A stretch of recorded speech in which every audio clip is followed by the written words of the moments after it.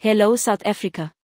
We've got all the latest news stories and headlines in South Africa you really need to know on Friday, December 24, 2021. Now let's take a good look at the top 5 stories that have made headlines for today.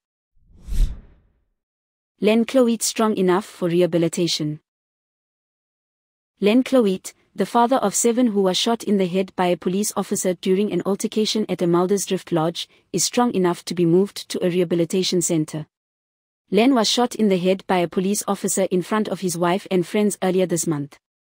In a video of the incident that has gone viral on social media, a naked Len is seen shouting at the police. He takes a firearm out of the bed drawer and cocks it while swinging it around in front of the police officers. Len is then seen grabbing a firearm for a police officer. Another police officer at the scene fires a single shot and hits Cloete in the head. He falls to the ground. According to his wife, Chantel, he underwent a skull replacement operation on Monday. Chantel added that doctors could not yet determine the full extent of the damage to his brain and body. Hlodi Motsoeneng, the court should applaud me, not rule against me. Nobody pats themselves on the back more than Hlodi Motsoeneng. The former SAP COO has slammed a recent court judgment which ordered him to return more than 11 million he had received from the public broadcaster. Motsoeneng reckons that should instead be lauded for his work at the SABC and not punished. The High Court in Johannesburg ruled in favor of the Special Investigating Unit, SIU, and declared that the millions which Hlodi had received from the SABC as a success fee were unlawfully rewarded to him. The SABC board approved the monies because of his role in brokering a deal with MultiChoice for broadcast rights, including access to the SABC archives. In an interview with SABC News on Wednesday morning, December 23, he says he should be lauded for his managing to clinch the deal. Actually, the court was supposed to say, "Well done, Hlodi." This will encourage other people to go and think outside the box so that they can raise funds and partner with the private sector to make sure that all the SOEs are okay financially. But in this case, they are saying executives must go and get bailouts from government. Former SABC Chief Operations Officer, COO, Hlodi Motsoeneng. Rainy Christmas weekend expected for large parts of the country. South Africans can brace themselves for a rainy Christmas weekend, the SA Weather Services, SAWS, warned.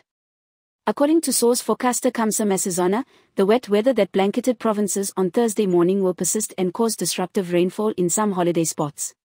We are expecting a yellow level 2 warning for disruptive rain, which is expected for the eastern parts of the Eastern Cape and in some places in KwaZulu-Natal. This will result in the flooding of roads, settlements and low-lying areas, and also some traffic disruptions as well as danger to livestock and livelihoods, she said. SOPRA approves Johnson & Johnson booster shot.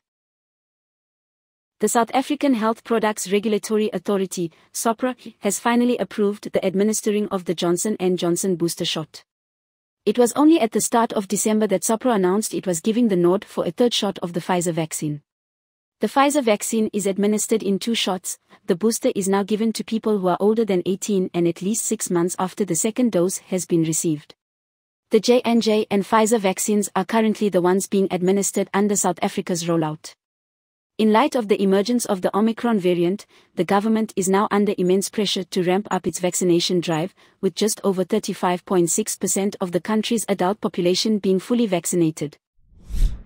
TV presenter Angie Dial dies at age 55. One of South African television's beloved TV counsellors, Angie Dial, has died at the age of 55. Details surrounding Dial's passing remain unclear at this stage, but it has been reported that she succumbed to complications related to pneumonia. Well-known entertainment journalist Film Fila broke the news on Twitter. Dial is known for her work as an agony aunt and most notably, host of the Mzansi Magic program Please Step In. South Africans first got to know and love Angie Dial with the hit SABC One show Relate, where people from all walks of life would write to her about a range of problems, from dealing with drugs to teenage pregnancy. She was also considered an advocate for those living with HIV/AIDS, having done work in communities to help get rid of the stigma. Dial, who herself was HIV positive, has been open about living with the virus. She contracted HIV shortly after the birth of her son. This is Leah for the South African.